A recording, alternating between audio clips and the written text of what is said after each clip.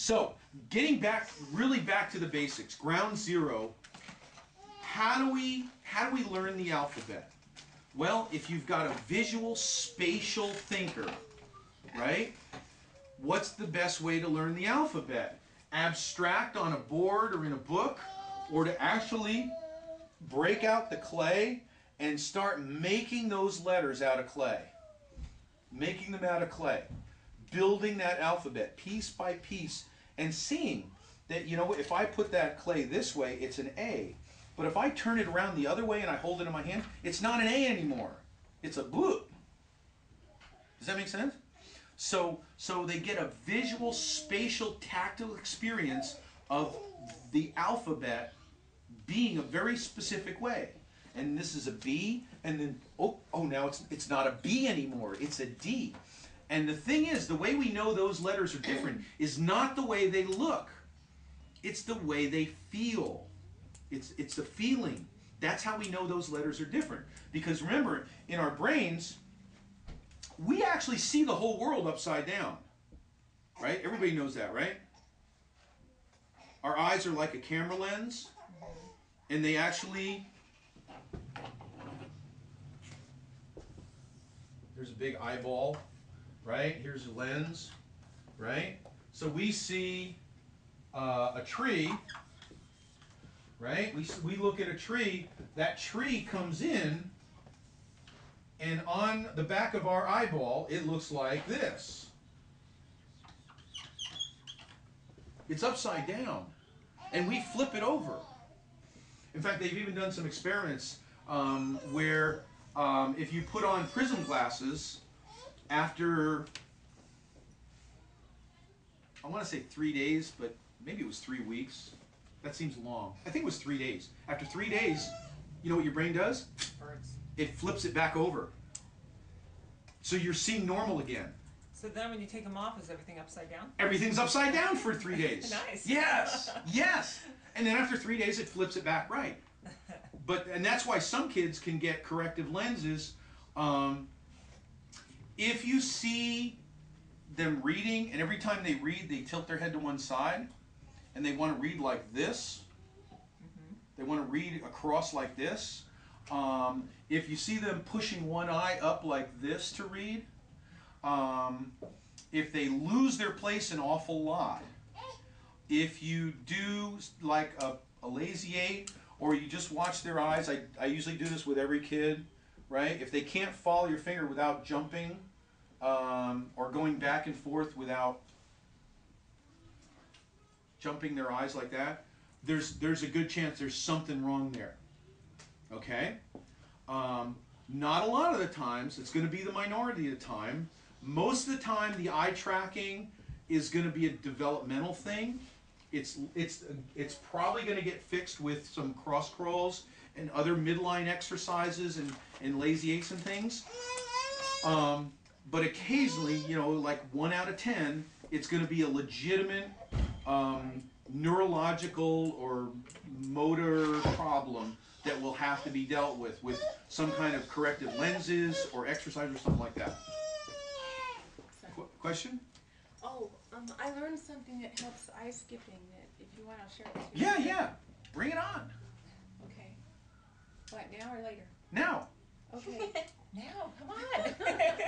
I learned this in the kinesiology classes.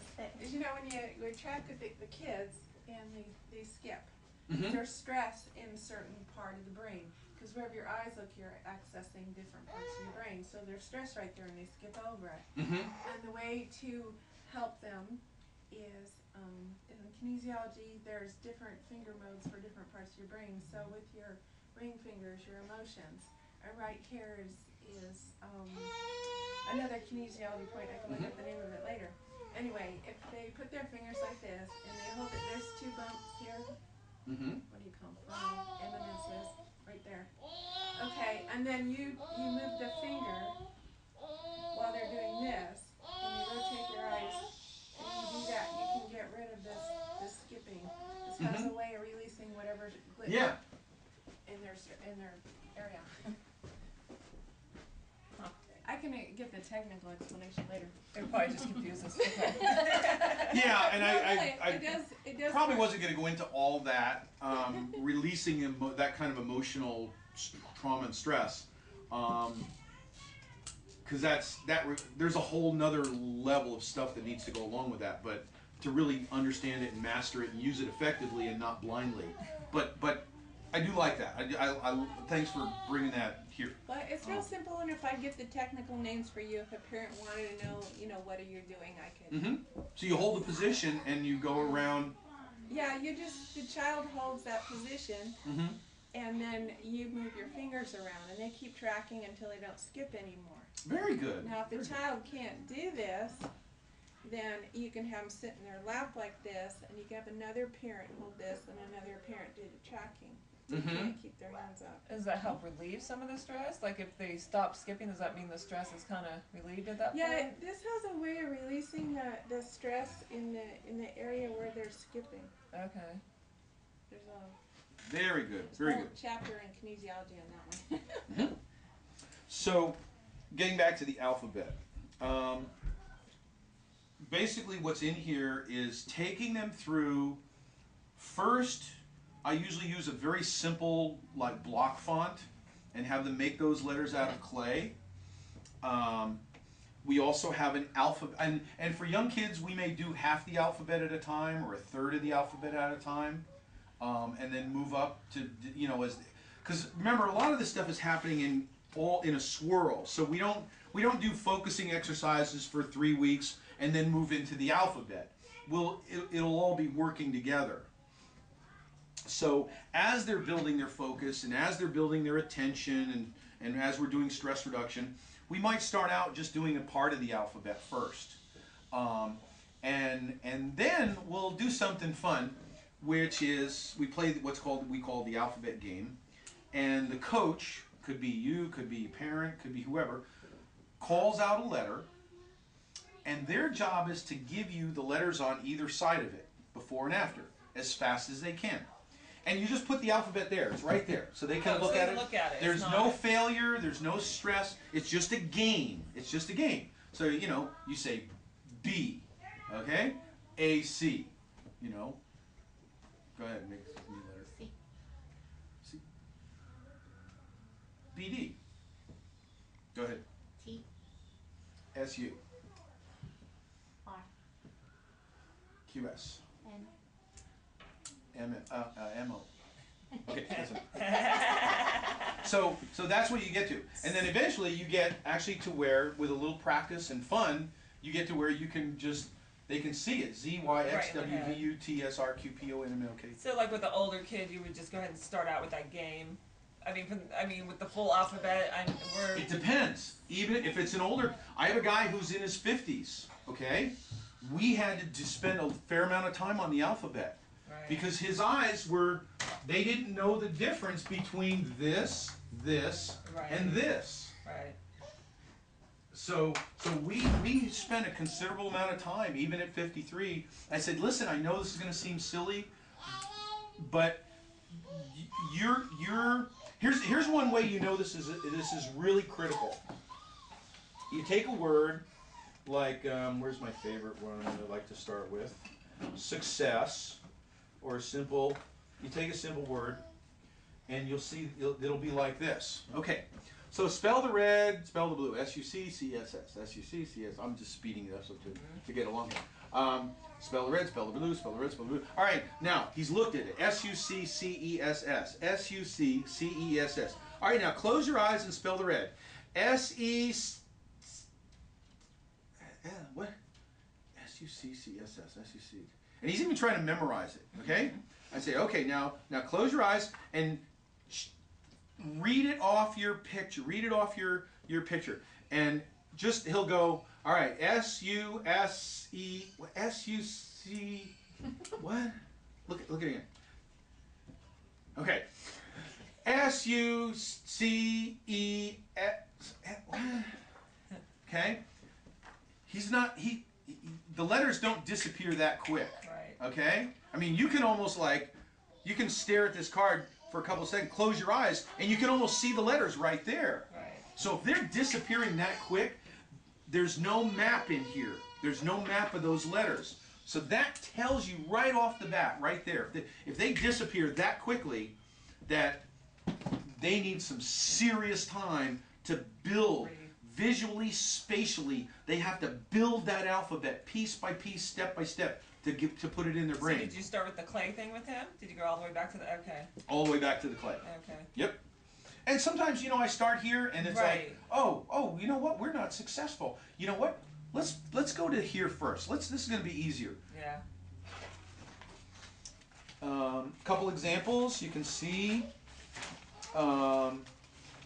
Notice the first one. Now, I'm going to give you a clue as you're looking at that. To make a diagonal line, you have to cross the midline. Okay? You have to track across the midline to make a diagonal line. Can you see anything interesting in the first one? No diagonals. You look at the X and the N and some of the other ones. They go up and around. They're very few. This looks like my son's. This is how he would have done it. Really? Oh, okay. Yeah. So that. That's about how his writing is. That's right. Mm-hmm.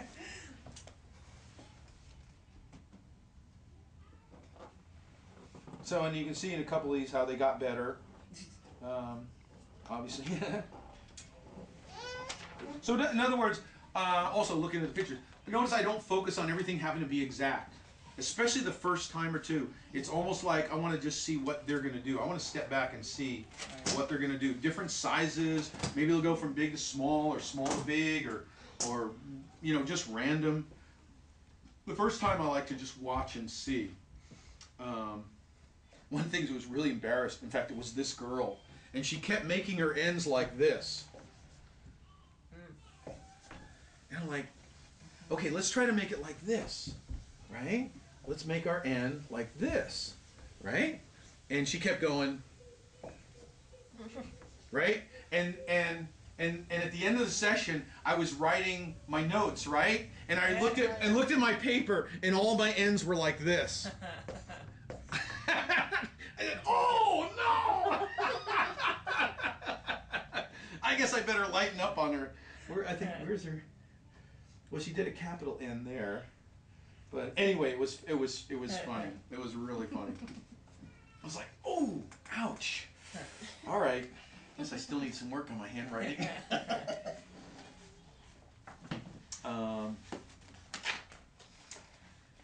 So, once we've got our alphabet, you can see it. You can see that S is before T and after R, and you can see you have the letters in your head now, even if it's not perfect.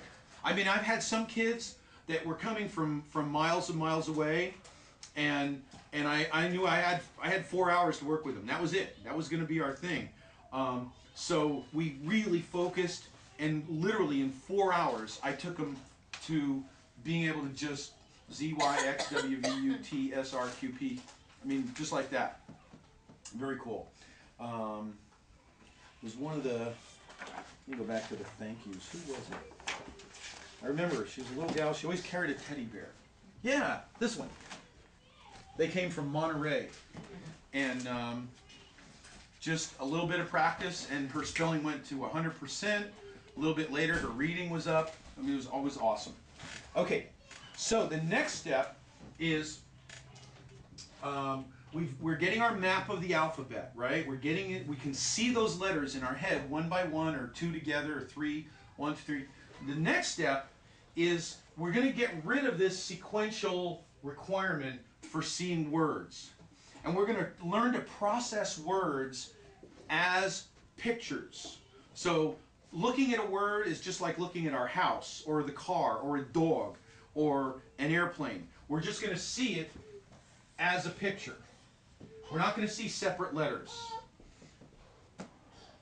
We're going to see maybe two parts tops. We're going to see S-U-C, and then we're going to see C-E-S-S. So we're going to put that together, and it becomes a picture, an image, right? And everybody knows that you can, well, except with graphics program, you know, if you have Word, you can move letters around and rearrange them easily. But you make a picture out of it, you print it out as a PDF or something, now you can't change them anymore. They're stuck. So that's what we want to do. We want them stuck together. So he sees success, the, here, there, were, which, by the way, you can't spell phonetically anyway. I mean, simple words like, I mean, think about it. The English language is very complicated. Yeah, think about that. And all those rules they teach you in school are lies. The I before E, except after C, except for, you know, all these exceptional words that don't follow the rule, and all the, it's just wrong. It's Look at this. Yeah, look at this. Ear, air, and that's not even getting into through, cough, although, and rough. I mean, look at those. Very complicated. Trying to spell those phonetically. So let's throw it out. Let's throw out that nonsense. We'll get rid of this limitation. So there's two schools of thought here. One of the schools of thought is, look, your child. We have the test results. See, your child is weak in sequential processing. They're weak in auditory processing. In fact, he may even have an auditory processing disorder. He may have an I had parents sitting here. Their child it was diagnosed. It was right there.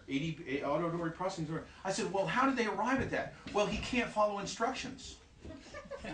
Really, he can't follow instructions. Okay. Let me just mark that down for now. It happened. It was a Saturday. Lisa was somewhere, and the kids were here.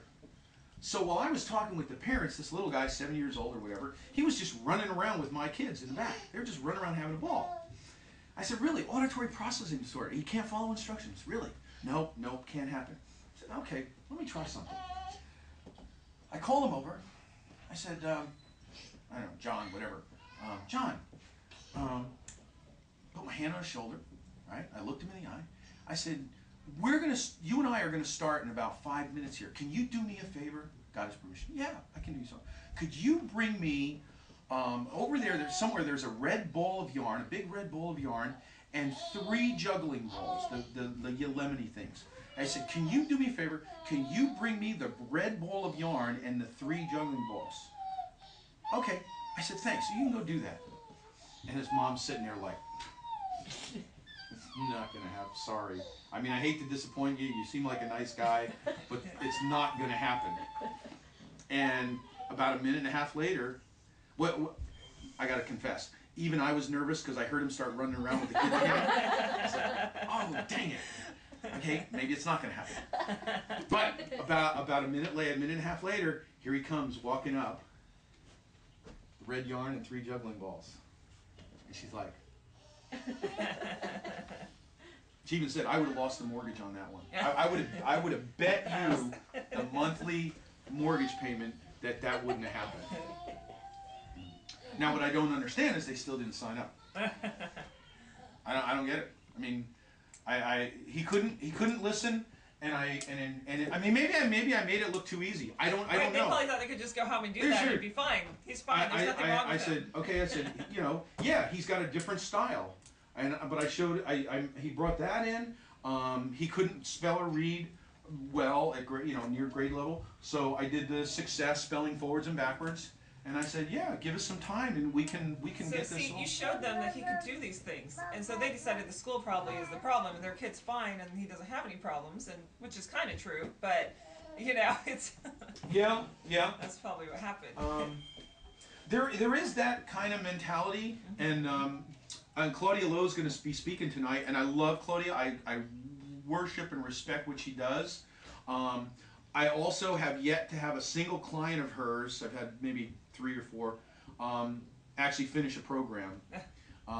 It seems like once they get caught up suing the school district and they want the school to fix the problem, I don't know. They weren't interested in like doing the work themselves or something. The mentality is it's the school's responsibility, not mine. Right. Yeah. It's like it's an entitlement. And you know, I mean, like I said, I've had people vehemently disagree with me on this when I say, look, you know, I don't think school's the best place for an ADD kid. I mean, it's never going to be our favorite place. It's never going to be our favorite environment. Does that mean you should pull all the AD kids out of school? No, no, I didn't mean that. What I mean is, it's probably never going to be our cup of tea.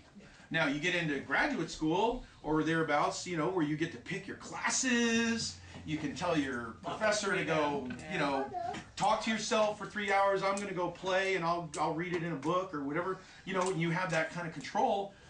Now it's getting to be a lot different, especially if you have acquired some study skills that work with your learning style.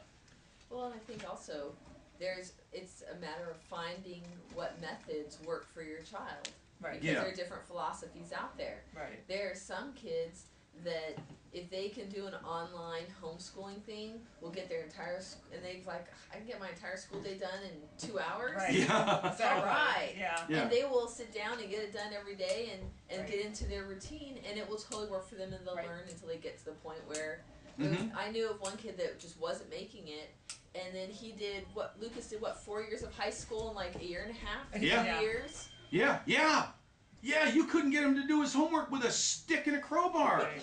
And he does 4 years of high school in like less than 3 years. Because it was like he was in control, he was in charge. Mm-hmm. Now, my son, maybe this year he's a little bit different. I've seen him mature over the summer, and he's going to a private school, spending lots of money, and it's going to be really, really demanding. But I can tell you honestly, up until this year, if he had 300 hours of school to complete, he would wait until if he could he would The wait last till hour. 2 weeks and then just not sleep for 2 weeks. He would that would be his philosophy. I'll just do it in 2 weeks. So these sight words, is this a verbal thing you do with them, or is So, it back to this. Okay. See, you can keep me on track. Yeah. So here's what I typically do. And they're not included in this pack, but I will often start with other words, like words that are very familiar to the child. Visual words like car, boat, toy. things you have a picture in your head of? Things that you can naturally picture. But I know that those are not a problem for the guys.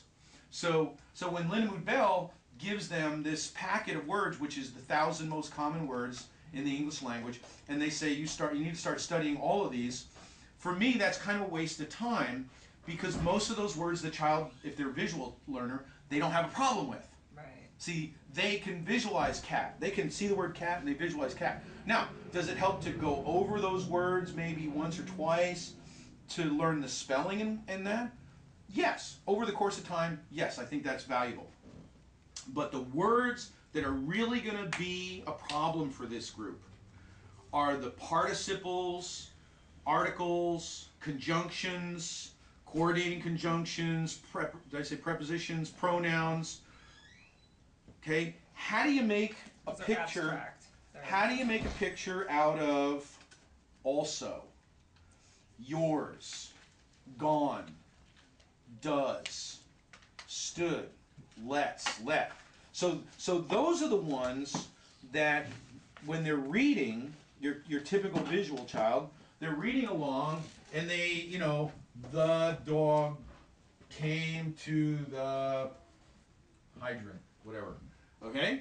And they'll ignore the first the. They'll get a picture of dog and maybe came or ran, and they can see the dog running, but then they get to the, and if they don't skip over it, which is a strategy that they develop, if they really look at the to and the, their movie goes blank. Right. So now they have a picture of a dog and maybe a picture of a hydrant, but they really don't know what happened in between unless they make it up. Does that make sense? Mm-hmm. So what we want to do is we want them to have a nice, smooth movie. And the way we do that, we fill it, we help to, we're going to train them to see the word and make a picture. See the word, make a picture. See the word, make a picture. Particularly with these sight words. And there's about 220 of them that are pretty common on this list. And And the easiest way we do it is to take something that's going to be interesting or fun, something to hold the kids' attention, some mythical creature, something they enjoy doing. It doesn't really matter, because we're going to use it over and over again in this case. It's not like a vocabulary word where the content is really important. We're not interested in the content, we're interested in the process. To see this word as a thing and make a picture, right? See the word, make a picture. See the word, make a picture. See the word, make a picture. So let's say for left, okay? I left my motorcycle in the pool. Try to make them fun. Try to make it fun. I left my motorcycle in the pool. I'll hold it up to his left. L-E-F-T. L-E-F-T. Okay? And as I close your eyes and I say the sentence, I left my motorcycle in the pool, spell left. L-E-F-T. L-E-F-T. And backwards, T-L-F. T-L-E-F. Or no, T-F-L-E. T-F-E-L. Yes. There we go. See, you got to get them to slow down. That's the biggest thing. Yeah. So you hold it we up do by the tend to left rush. side? That makes Yes. a difference? It's So if you go back to the eye patterns, and this is going to be true for 97% of the kids you work with, they will be, let's go back to, all the way back to the strategies on page 27. So put a marker on page 56. This way, the way you're looking at this is you're looking at the child face to face. So up to their left, your right, is what we would call visual recall. Okay? Up to their right, your left, is visual construct. This is where you make up an image, make up a story. Okay? There's a myth that says, you know, if you ask a child a question and they look up to the right, they're lying. Right. It might be true, but I wouldn't take that by itself. What I do tell parents is that if you give your child an instructions to go and take out the trash, okay, if they look up, either to the left or right, they're probably making a picture of what you just said. If they look down to the left or right, they are probably analyzing what you just said and deciding whether it needs to happen or not. They're evaluating. Does that make sense? like making the big picture of if I take it out, is it going to affect my life? Yeah, Is it so gonna you'll better, see that. worse? Watch What's it. the- Okay. Oh, take out the garbage. Is she serious? What is that? Oh. Well, she boy. asked me 5 more times before she really gets mad. Right. Yeah. So 97% of the time, you're going to notice that they look up to the left to get the picture. There's a couple of things I do with, which we'll get into later, about identifying whether they're reverse organized or not, but not now. That's going to come later. So basically, we want to get them to go through this list, you know, a couple of times, this 220 words, very fast, 20, 30 seconds per word. And now we have established a new pattern for reading. Rather than sounding out into the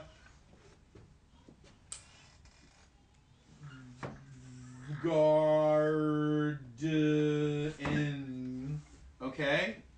Guess what? The way our kids are going to read with a little practice. Into the garden. And I have a little program I run on my machine. Gerald, he's run it a couple times. And I don't have it available yet. It's not available for production, but I'm soon, I promise. I promise. And all it does is it just flashes words on the screen, okay?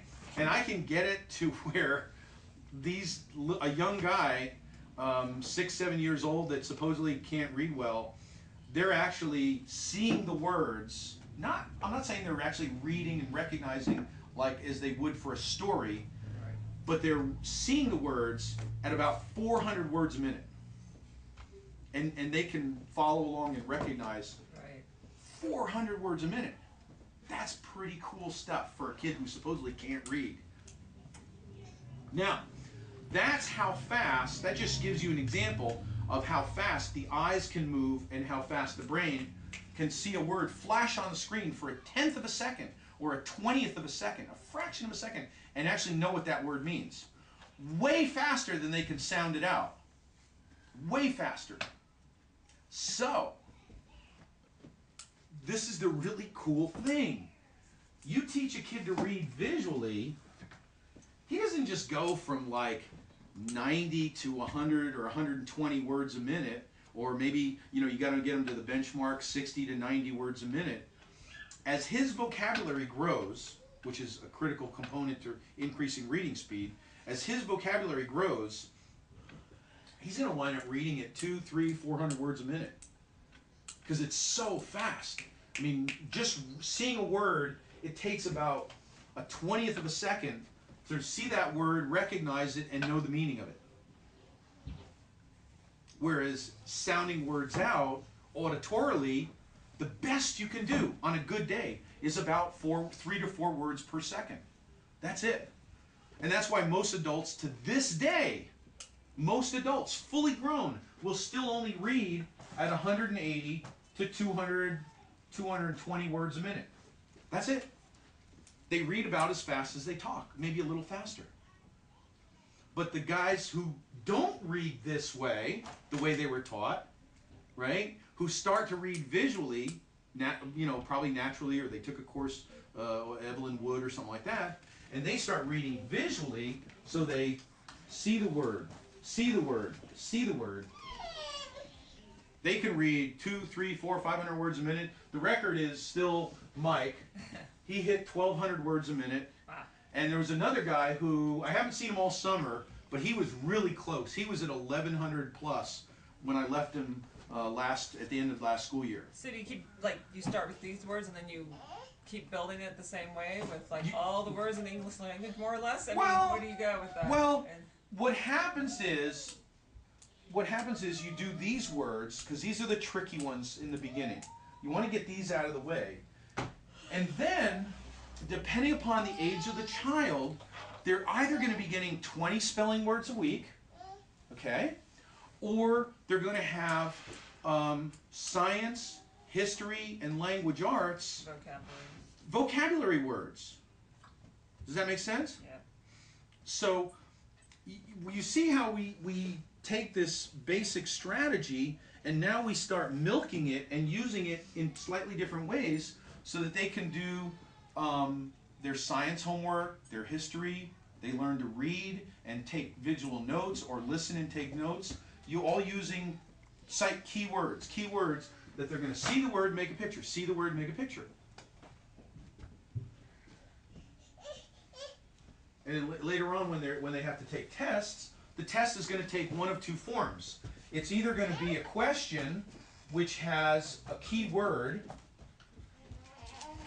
and then the answers are all definitions, or the question is going to be a definition and the answers will be key words. It's going to be one or the other.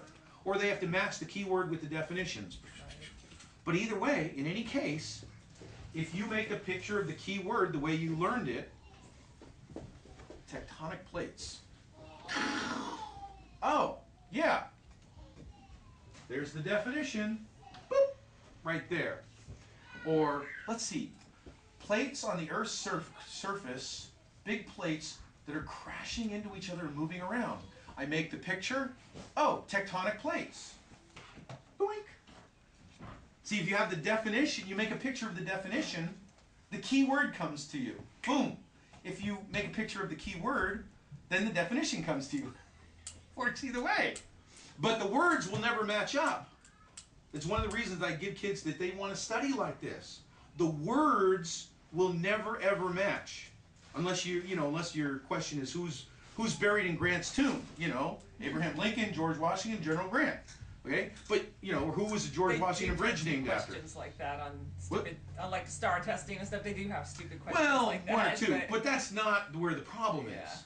The problem is usually because the words never match exactly. The words in the question never match the words in the answer. So when, you know, again, when you have this as your input, and then you have just this on the test, right? So this is what gets stored, and this is what you have to compare it to. You don't get that synesthesia. But if I take this and I make a picture out of it, and I take this, I read the question, and I make a picture out of it, oh, look at this, apples to apples, ooh, I get the synesthesia, I get the feeling, it's right. Very good, very good. So we'll, like, we start off with relaxed and focused, we get our pictures, we get it to hold them steady for 5 seconds. We start with our reading, our sight words, right? We're building up this strategy, See the word, make a picture. See the word, make a picture. Now, we get through our spelling words in the 3rd, 4th, and 5th grade. We get up to the 6th, 5th, and 6th, and 7th grade where we have to study science and biology and earth science and history. So now, we do this. We do the same basic process, and here's the cool part. In most textbooks, all the way up through high school anyway, you notice that the key words are highlighted in bold. You don't even have to figure out what to study. It's right there. In fact, I often tell my guys, look for the bold. Before you even read the book, before you even read the chapter, just make out what I call it your cheat sheet, your study sheet. I say write down your keywords. Or if you can, if they have this read a paragraph or a passage and answer questions, read the questions first, but,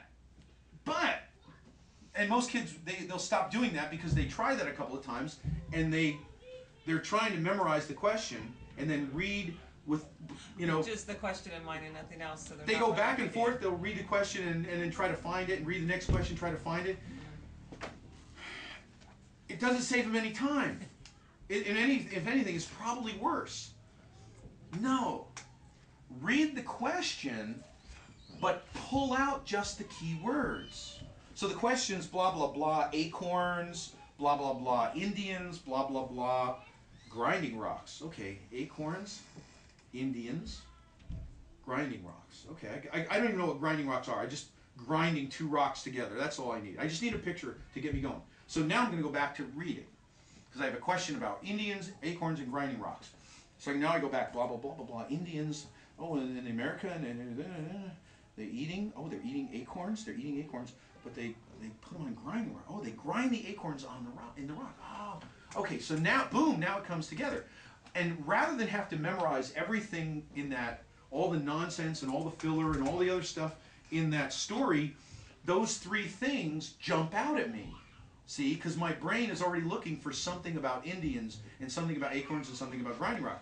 So by writing down the key words or memorizing or making a mental note of the key words before I even read the passage, I've created a little context, like an outline, if you will.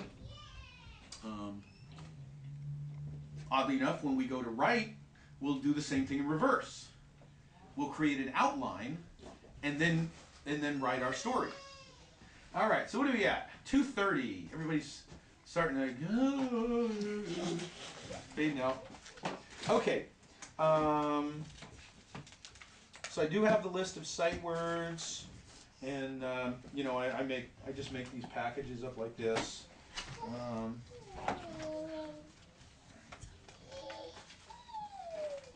There's a couple of exercises in here. I think they're pretty self-explanatory. You know, basically what we do is we go to where the child is. Start by reading one line, or one phrase, or one sentence. It doesn't matter. There's no right here. There's no should be. Okay? If he can read 3 words and make a picture, that's good. In the car. Got it. Driving down the road. Okay? We saw a bird. Cool. So, does that make sense? There's nothing, if that's where we're at, that's where we're at. Now, if we get to where we can read that whole sentence and make a picture and see it, good. And after practicing that, then we go to maybe half a paragraph, and then we go to a whole paragraph. But a great exercise is that we do. It takes about it's kind of like a warm up, like warming up for a baseball game or something. You just start every time you sit down to read, and I've never seen anyone have to do this for more than like 4 or 5 weeks, every day for about 4 or 5 weeks. You read a sentence and then look up to the left, make a picture. Read a sentence, look up. Read a sentence, look up, and you do that for 3 minutes. And then for about 5 minutes, you read a paragraph. Look up, read a paragraph, look up, read a paragraph, look up. For 5 minutes. Now you're reading the same paragraph that you just read the individual No. sentences? You're just moving along. You're just going along. Sentence. Then paragraph. Then page, stop, look up.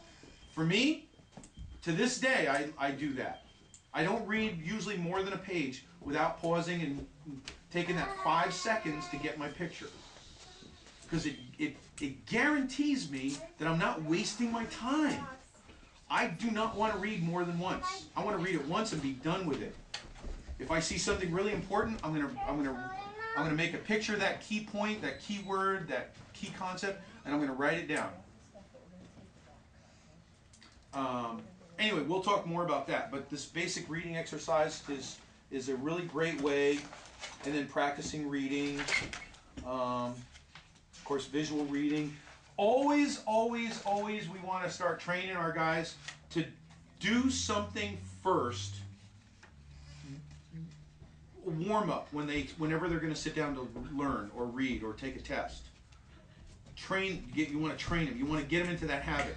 Whenever they go off to school, they do 2 minutes of exercise. Whenever they sit down to homework, they do 2 minutes of exercises. When they sit down to take a test, they focus in for 30 seconds or a minute. Does that make sense? And let that become a daily habit every time. Yeah. So after a while, whenever they sit down to read or learn, boom, they're gonna be in that right place. They're gonna know that they're not. They're gonna, oh man, okay, hold on, this doesn't feel right. Right.